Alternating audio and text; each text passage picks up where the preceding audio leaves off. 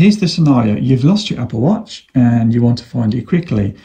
Well, we can find it from our iPhone using the Find My app. So if I tap on that, and then at the bottom of the screen, tap on Devices.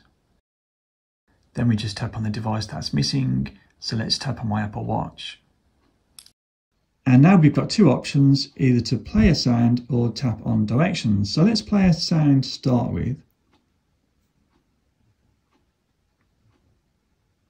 You need to wait a few seconds. And there you go. And there's my watch over there. And as you can see, it's also flashing as well.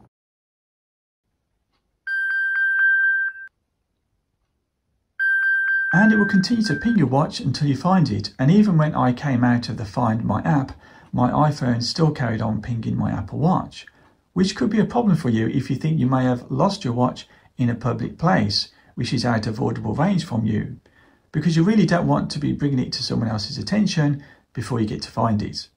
So my advice would be to tap on directions first to find out if your watch is within audible range before you tap on play sound. So let me show you the directions now. So if I tap on directions, and it gives you a map of the location and an estimate of how many minutes away from you. And all we need to do now is just tap on go. Starting route, proceed to the route, then the destination is on your left.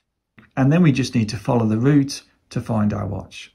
So there you go. I hope you enjoyed this video. If you did, please thumbs it up and subscribe for a lot more help guides and tech reviews to come.